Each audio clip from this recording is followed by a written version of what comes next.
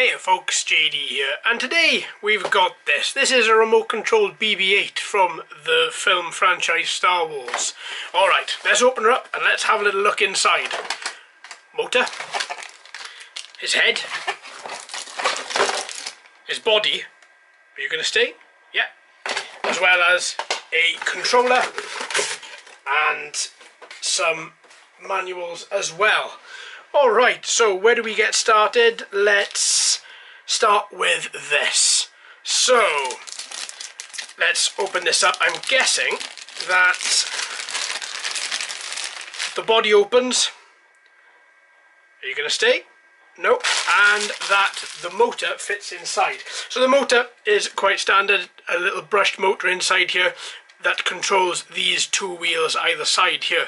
Now these two wheels spin on this particular ball, which causes the rolling motion, and then you've got two little wheels here again that just allow the ball to move freely without this falling around inside, and then you've got two magnets on here which connect to this particular head, which allows the head then to freely move around separately from the body.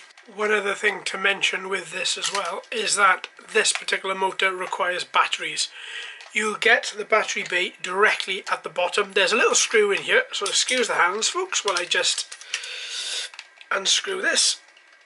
There we go, like so. Once the screw is removed, takes a bit more, and then just by pulling, the battery bay comes out. So this, well, it's a bit of a weird setup. This requires 4 AA batteries, 1 on the front, 3 underneath. Once the batteries are put in, obviously what you'll need to do then is you are going to have to put this back on. So then just fit this in and then just screw it back up, and then that then will be nice and secure, ready for when we come to put him inside his housing. So let's see. Down the main part of this particular ball, as you can see, there is a little mark running all the way around. Twist that, quite tough, and inside this is what you'll get. So this is where the motor will fit. So let's have a little look. It's quite a tight fit, look at that, but it does fit nonetheless. And then you've just got to move around, there we go, until you've found exactly where that fits in. Wow, that really feels quite heavy, but above all it feels quite well balanced. Now, there we go. This is obviously the way that the motor is lying. There, okay. Let's take his head out, because his head is magnetic, and that fits on the body. I should have, there we go.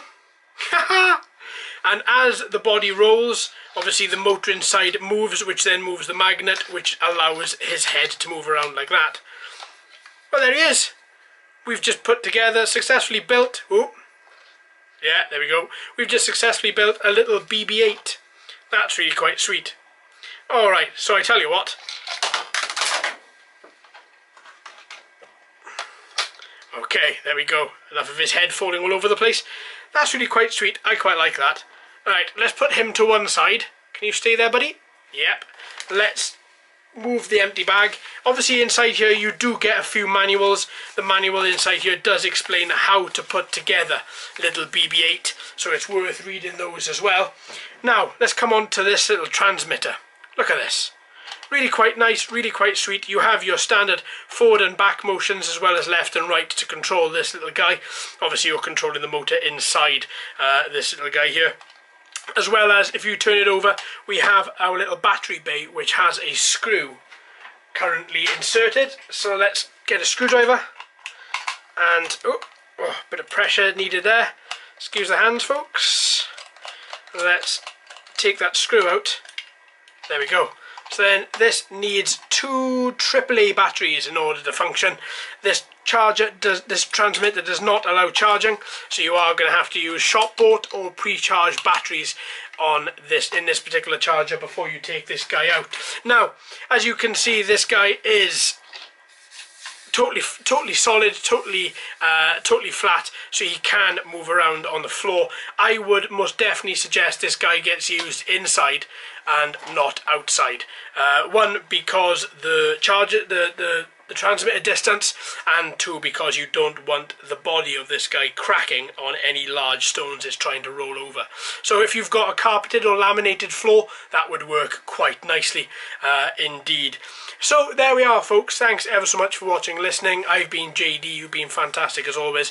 If you haven't already, please subscribe. Hello and welcome to all the new subscribers. I hope you're enjoying the channel. So until next time, my friends, happy rolling.